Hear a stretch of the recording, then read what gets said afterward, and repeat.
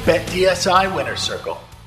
Jordy Smith is the favorite to win the J-Bay Open in South Africa, which runs July 10th through July 21st. Jordy has won this event twice, and he really needs a kickstart to his season as he's currently 11th in the standings after the season's first 5 events. Other contenders in South Africa include Kelly Slater, Mick and Joel Parkinson. The current points leader, Gabriel Medina, is not among the favorites to win the J-Bay Open, even though he has 2 wins this season.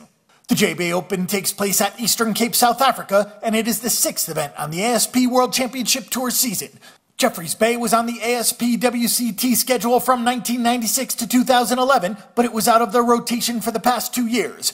It is by far the best stop on the tour for quality of high-performance surfing. It's arguably the best right-hand point in the world, said 2-time winner Jordy Smith. This is a key event for many of the surfers outside of the top 10, including Jordy Smith. We expect a big effort from him at J-Bay, so we'll take Jordy at odds of 5-1. We'll also go with Kelly Slater as he keeps knocking on the door this season, but without a win. For a long shot, we'll take Michelle Perez at odds of 13-1. Check out all the latest surfing odds on the board right now at BetDSI.com. Make a few wagers, and we'll see you in the winner's circle.